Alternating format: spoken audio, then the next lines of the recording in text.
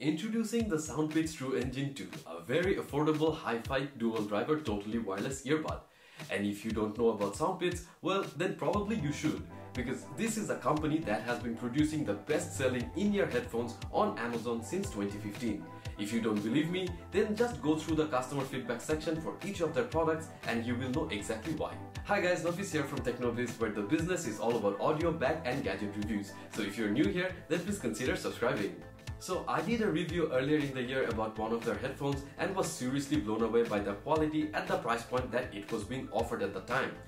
So when SOUNDPEATS announced that they were coming up in Kickstarter with their newest headphones, I was like, I need to fund this right now. And now that the SOUNDPEATS Truengine 2 are here, let's do the unboxing.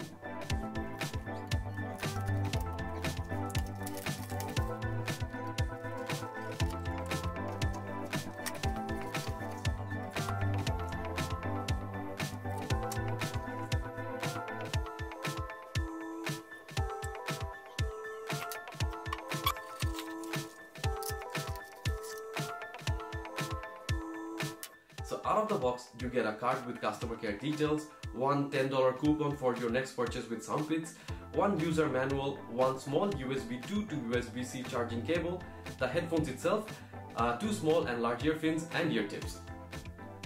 Out of the box, it comes with the medium ear fins and the ear tips attached. And I did not change anything, I just put them on my ears and they seem to fit perfectly fine. Definitely will not fall out if I take this thing out running with me. They seem really comfortable, soft and feather-like for all-day usage. Plus, they are now IPX5 rated sweat and water resistant, which means you can more than splash these earbuds with water and they will still be fine. There are two variants of the SOUNDPEATS Truengine 2 and that is totally reliant on the type of charging case. Regular or wireless charge enabled. I got the regular charging case for $60 US when they had their Kickstarter campaign going on, and the wireless charging case version was going for around $80 Australian. Both fairly cheap, but I was not fussed about the wireless charging given that they already charge with USB-C, so it's already very convenient. The case holds 30 plus hours worth of use and the earbuds can hold almost 6 hours, so that's more than what you need for in a day, and it only takes 2 hours for a full recharge. It has dual dynamic drivers which deliver stereo sound, meaning you can take a call with any of the earbuds, left or right, does not matter. It also engages noise cancellation during calls. It uses a technology very similar to that of the AirPods Pro, where it uses an external and an internal microphone that cancel out the ambient noise and feed you pure voice during a call. As usual, I made a couple of calls with the SOUNDPEATS Truengine 2 and found them to be performing really good. I don't think that you will have any complaints making calls with this. SOUNDPEATS also owns a patented design which separates audio signals in different frequencies and delivers them independently. So while listening to music, I found that the mids or voice levels were very accurate and the treble was exceptionally clear. But found that the bass to be okay. It's not the greatest, but does well with rap or EDM type songs. I feel like the earbuds would have done significantly well or sounded a lot better if they were a bit louder. But that's just me. Maybe for others this level is okay. And for the audiophiles, this SOUNDPEATS Truengine 2 also supports aptX codec, so you should have no problem with latency while gaming with this, say, on a PC. It also performs well with iPhones too because it also supports the AAC codec.